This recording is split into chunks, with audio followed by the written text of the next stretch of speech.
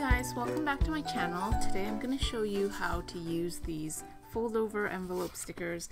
We have these in our shop, and in case you purchased one and forgot how to use them, I'm going to show you how to use one of them. So all you have to do is peel up the full sticker. It comes off like this as a full sheet, and then if you look really closely, there are two faint white lines going here and here.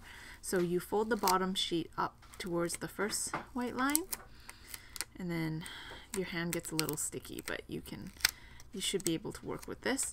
And then you turn it around, then you fold the one with the munchkin head backwards, and you just try to align it so that this is as close to the edge as possible, and then you fold it from the bottom like this.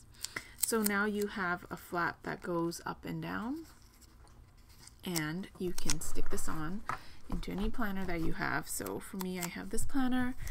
I can stick it on over here, and then once you stuck this on, the munchkin head is also sticky, so it will go on like that, and then you can open and close it, and that's it.